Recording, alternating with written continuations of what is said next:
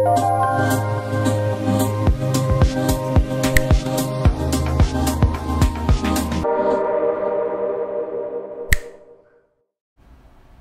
there and welcome back, you lovely lot. Today I've got a bee nail design for you. Now I've done one already, so I will pop that up above for you to have a look at. In that one I used inks and I used stamping. I love yellow, it's an absolute beautiful vibrant colour, always makes you feel better when it's dreary, dark and raining. I live in the UK, so we do get a lot of that. So I wanted to do a beautiful yellow design, and I have a lovely gold charm that I wanted to use. So this design is actually based around that. I didn't want to use the same products, so I thought I could flip it and do something completely different. So we've gone for 3D and we've gone for hand painting. Now we're using all CJP colours today, and the first one here is Amor, which is a beautiful baby pink, and I'm doing that at the cuticle area and just at the tip, and I'm leaving a panel in a diagonal across that tip in which to put the next shade, which will be soft lemon. I'm coming here and I'm just making sure that that shade of pink is nice and opaque. So I keep going in with small beads, fading it in at the bottom and then just tapping it in and keeping that shape. Let that set up, and then I'm coming in with this soft lemon from CJP. Fade out both the edges, pat that into place before leaving that to set. Next we're coming in with soft lemon again, and I believe, I can't remember, but I think I did a full nail of soft lemon here. It was setting up quite quickly because the heating's on. It's cold, wet and miserable. We've got Storm Dennis here at the minute that's interfering with everything. High winds thrashing against your window panes at stupid o'clock in the morning when you're supposed to be sleeping and keeping us awake. So we've whacked the heating up to keep us nice and warm, but unfortunately, you know, the acrylics don't like that, do they? So it's setting up quite quickly. So it was a case of Tracy, get a little movie on. So here I am coming in with that soft lemon, building up that colour a bit at a time. This is all in real time. So I fade that back, pull it down and keep those sides in. So I pat it and swipe, trying to keep the shape of that nail as much as possible. And then I'm coming in with Millionaire, which is a gold glitter. I will list everything below as usual. This has got some beautiful big hexes in that. I thought of honeycombs. So I'm just going to do that in a diagonal across this nail. We're coming in with some nail art later and doing some gel paints on this.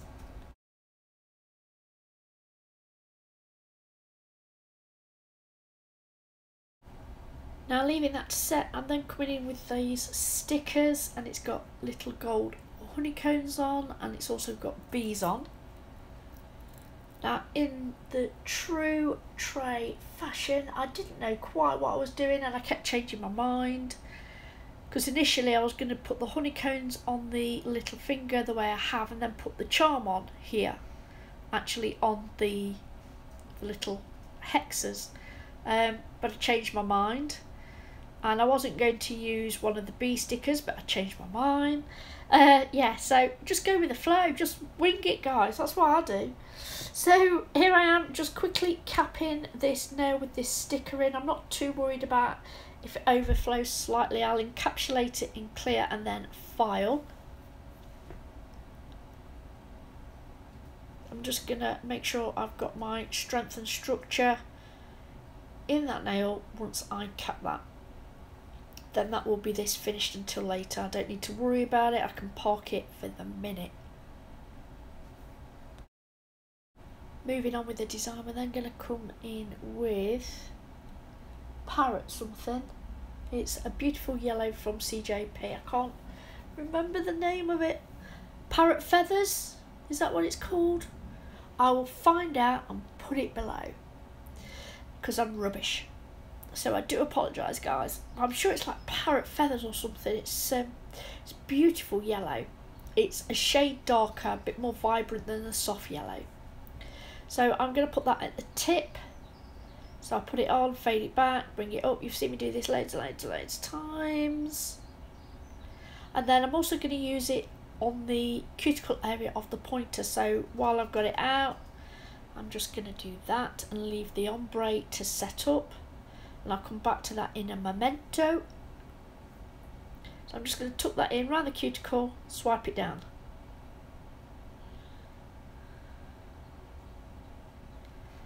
Look how pigmented that shade is. You don't need a lot, guys. A little goes a long way here. So once I'm happy with that, I'm then going to come in with the lightest colour and the darkest colour for a little marble at the cuticle area on this one. So I've gone for Snow White and this Parrot Feathers and just fade it down. And then I'm going to come in with the beads. I'm sorry if you can hear my little puppy here snoring her head off. She's curled up next to me, warm as toast, snoring. So I do apologise. That's Amor. So I've come in with Amor there and soft lemon, and I'm going to swipe it up, down, up.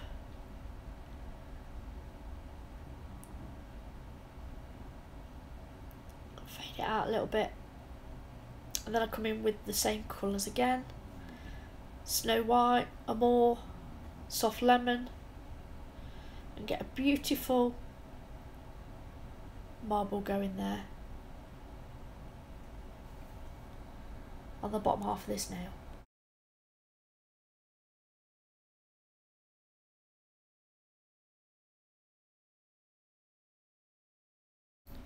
As you can see, again, I'm working a slight diagonal. I do think this is more elongating of the fingers. I do think it's more attractive, and it does seem to be the way I tend to work, whether it's with marbles, glitters, colour blocks even, you know. It's a preference that I have. Anyway, once I'm happy with that, I'm then going to come in with these little holographic gold shards. Now, I've been searching everywhere for these, everywhere, because I'm running out and I use them all the time. I think I found them, guys. I've ordered them. We'll wait and see if they come, and we'll open it together and have a look. And they've got the different colours as well. They're calling it Mylar, but it's not Mylar. And it does say that it's like a sheet of Mylar cut into different sizes, if you like shards. Oh, I've ordered a couple of shades, and like I said, we'll open it together and we'll have a look. So for now, back to the design. I'm going to put a few of these shards along this nail where that marble meets the solid colour. I'll just put a few on there. Once I'm happy with that and finish faffing around, I'm then going to come back to the soft lemon on this pointer finger. I'll blend that back. This is going to be a beautiful ombre between those two yellow shades.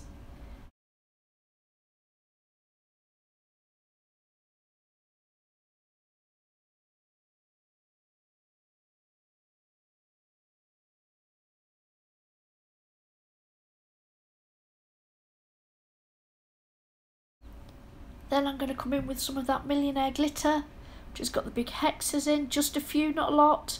And then a couple of those holographic Mylar shard pieces, whatever they are. That's too big, take it off. I want a nice subtle because I want the gold pieces to come through underneath the 3D nail art.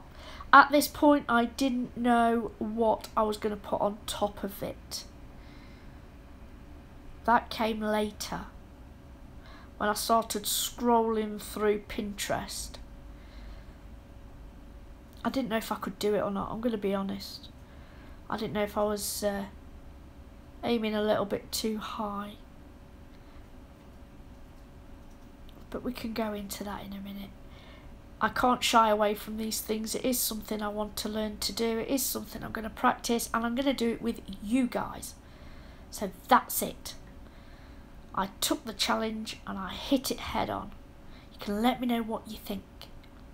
But for now, because we're running away with ourselves, I put a few of those gold shards on top of those hexes, and then come in with a small teeny tiny bead of clear acrylic to make sure they don't move when I clear cap it. I am then going to clear cap all of these nails, file and buff them, and then it's time for the 3D art.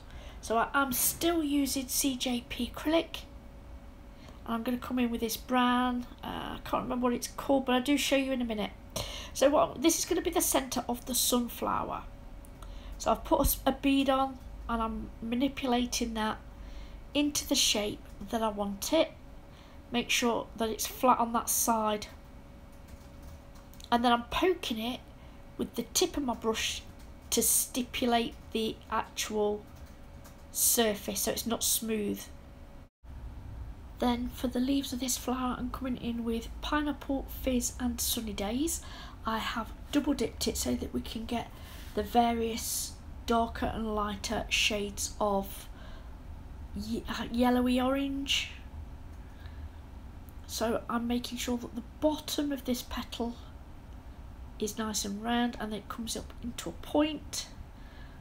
And I use the tip of my brush to mark that acrylic to get that petal shape, and then I tuck it in at the sides. So I use the belly of my brush at the bottom,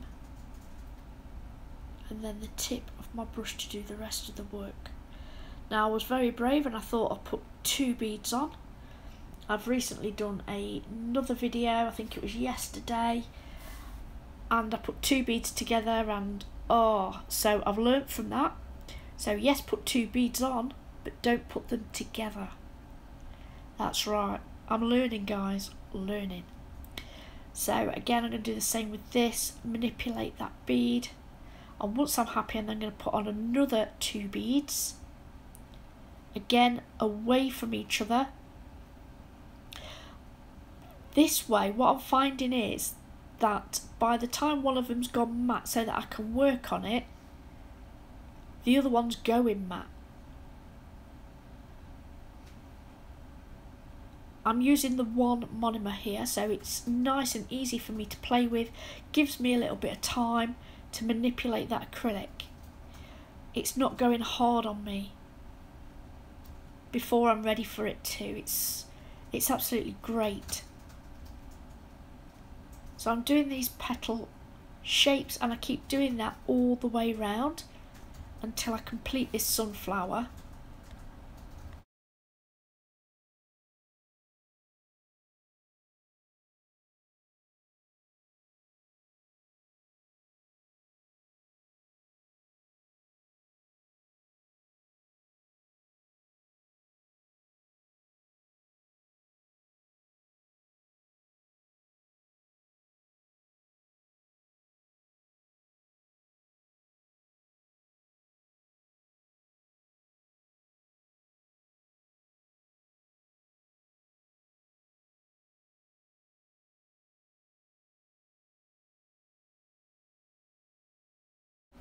So these are the shades that I used for that sunflower, and then I'm going to get a bee from this sticker that we used earlier, and I'm going to put that on the middle finger.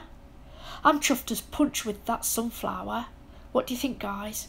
Comment below and let me know. And if you've got any hints and tips on how I can improve, please let me know. But yeah, for a first go, I'm well chuffed with that. after yesterday's disaster when the beads were too close together. It was a bit of a pain really, but right, okay, so moving on to the honey. We have yellow nail chemi paint, and I'm going to do drips of honey on this ring finger. So I'm going to do a nice blob. That's right, technical term, blob of paint on this nail. And I want it to show like the thickness of the honey, because that's what would happen. If it was dripping down, it would look really thick. So that's what I'm going for. And the stringiness as it falls from the main clump of honey and drips down. So yes, it'd be very round at the bottom, but it would string up, wouldn't it? So that's what I'm going for. I'm trying to 3D this drip. Once I'm happy with that, I'll come in and flash cure it with my little LED torch. I always do this when I'm hand painting. I'll do a little bit, I'll flash cure it. That way, if I do continue and I make a mistake, it's not an issue to wipe it away with a little bit of gel cleanse on a lint-free wipe. If I hadn't done that, because like I said, can't get my words out. I have been working on my hand painting. I've been doing that for the last 12 months now, since my channel started. Because it's almost 3 months now since I've had my channel. So, got a surprise for you guys coming up soon. But anyway, not to let the cat out the bag. I've been working on this. So, I found that by flash curing in between, if I made a mistake at any point after that, I wouldn't ruin what I'd already done. There's nothing worse than being really pleased with something and then having to take it off because the next step didn't go according to plan.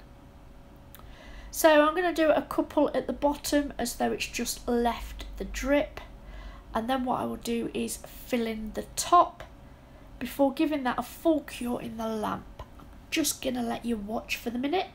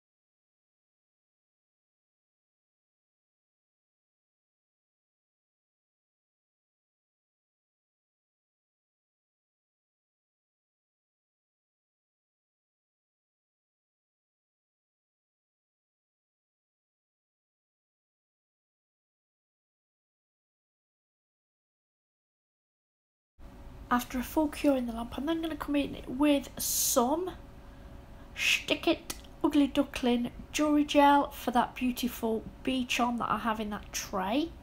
I'm going to put it approximately where I want it landing on that honey drip. Then what I'm going to do is come in and top coat all these nails. It's time to shine. Let those nails all come to life. Those beautiful glitters, the holographic that's in those stickers are amazing. I am so chuffed with these nails. Guys, I really do hope you've enjoyed this video today. It is coming to an end. Oh, look at me. Honestly, I keep forgetting to top coat under the 3D, guys. So here I am going around it with a detailer brush to get those top coat in between those petals on that beautiful sunflower. I am chuffed as punch with that, and I'm so glad that I had a go. If any of you do have a go at any 3D work, I'm on Insta, all my links are below. Please tag me in, I would love to see your work. If you've got any hints and tips, pop them below. We're all here to help each other. Guys, I'm going to go now. I'm going to let you finish watching this. All I'm going to do is add the charm, put it in the lamp for a full cure, and then that's the end of the video. If you've enjoyed this video today, please hit the thumbs up, and if you're not subscribed already, I would absolutely love it if you would. I'd like to take this opportunity to thank you all for watching, and until next time,